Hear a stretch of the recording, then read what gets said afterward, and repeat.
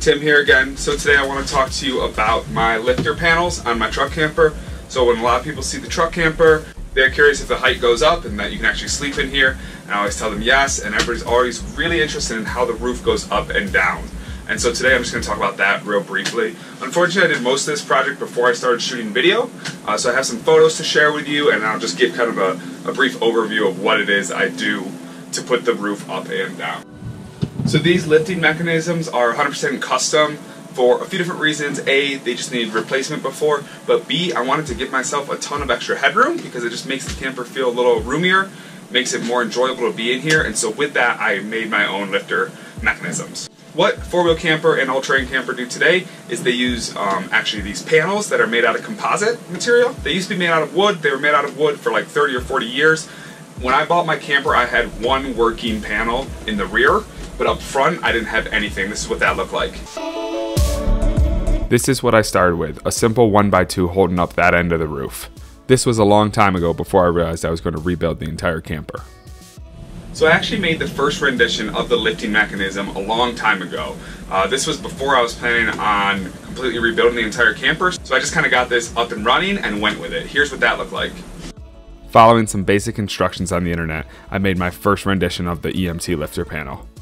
You can see it wasn't exactly a perfect job, but it has all the right ideas with the pivots at the bottom and the top and in the middle, and really performed the job necessary for the first season I used the camper. And real quick, while we're talking about things from the old camper, here's what that original lifter panel looked like. You can see it has a hinge down here at the bottom. It's got another hinge up here at the top. And then it also has this latch that goes into the roof to secure the panel. And then when we flip it over to the back side, you can see that it actually has a third hinge in the middle, which allows this whole thing to pivot up and down. After I decided to fully rebuild the camper, again put that new height in, make the new canvas, I went ahead and made two new lifting mechanisms. So what this is made out of is this is actually made out of 3/4 inch EMT conduit. So that's the stuff they use to run wires in a building, but if you go on the internet you'll actually find a ton of people making things out of that EMT. It's super easy to bend, it's actually super light, it's super cheap, and so with all that it makes a good building material. For each front and back panel you'll need two 10-foot or so, maybe 8-foot, 10-foot pieces of aluminum.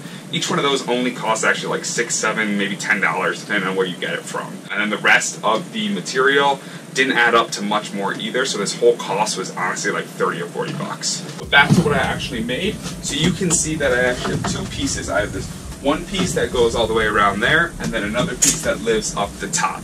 And the key to this whole lifting mechanism is the 3 pivot points. So there's one down at the bottom, which I'll go into more detail later. There's another pivot point right here in between, and then the third pivot point's up there. And what that allows is for lifting mechanism to kind of go up and down like this, and it allows for the whole thing to collapse and live down underneath the roof when it's not elevated in camping mode, and then also to pivot up. So it's pretty cool. By far the hardest thing to make was the lower pivot mechanism. That took me a while to figure out. I actually had to talk to my friends that are proper mechanical engineers, not me who's a material scientist and doesn't know anything about mechanics. But it turns out that the way I was making it before just wasn't working, and essentially I had these 2 pivot points sticking out and I had a lot of weight right here, and so this thing just wanted to bend, and the lower pivot was super weak and super sketchy. So I actually had to make my own system. Here's what that looked like. So this time around you can see I bent my EMT a lot cleaner than before. I found that just a little bit of practice, a good flat ground, and a level all helped that go a lot smoother. You can see initially I planned to make my lowest pivot point similar to before, but after some trial and error I actually went with something more like this. Everything needed I bought from a local hardware store, just some 90-degree angles and some sheet and bar metal stock. I made the actual pivot mechanism with just some common bolts and washers. And that bar stock metal just acts as a spacer to help put a plate on and keep everything flush to the wall. And then I used a friend's machine shop to use a shear to cut that sheet metal into these big plates that will hold the whole mechanism securely to the camper wall. Then after I spray painted everything, it was time to give these lifting mechanisms their final install.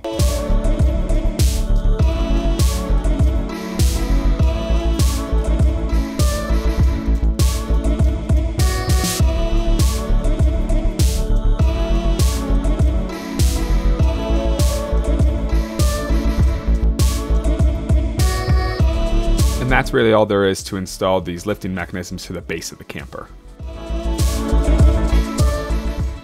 With the lifting mechanism installed to the base, it was time to fix up that middle pivot point. For that, I'm just using generic hardware and trying to keep everything together to thread this bolt through some holes that I had drilled.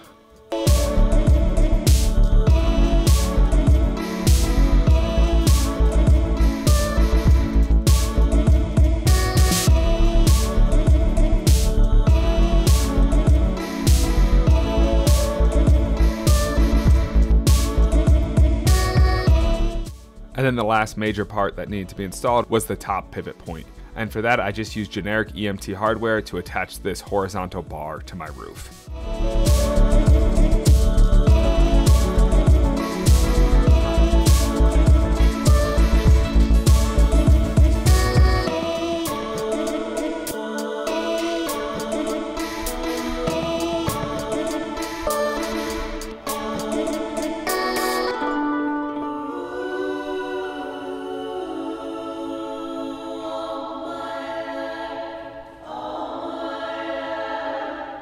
And so that really wraps up what I have to talk about for the lifting mechanism. I guess one thing I didn't say is I lock it in place by just using some cotter pins. Again, you just get them at the hardware, and I got an extra pivot or an extra hole right up here to lock that in place. I'm really happy with how these came out, especially the second time around. They're beautiful. You can see the roof is super secure. A lot of the reason for that, wait for this train to go by. A few other things I didn't mention is I have these pieces of wood up top. Those are for me to push on the roof when I'm picking it up and dropping it down to help support the roof, because it is just insulation up there with metal ribs in between, so I need something big to hold on to. So that's all I got. Thanks for watching. If you enjoyed this video, please hit like, comment, subscribe, do all those awesome things. It helps me make more videos. I'll be coming out with one more video really soon, which is the beginning stages of my galley, and after that I'm actually all caught up with past videos for this truck camper project. So my arm is almost back fully healed, so I can start using my tools again. We'll be building and making videos right alongside. No more catching up from post projects or anything like that. So as always, thank you for watching. Let me know if you have any questions, and we'll see you again soon. Thanks. Bye-bye.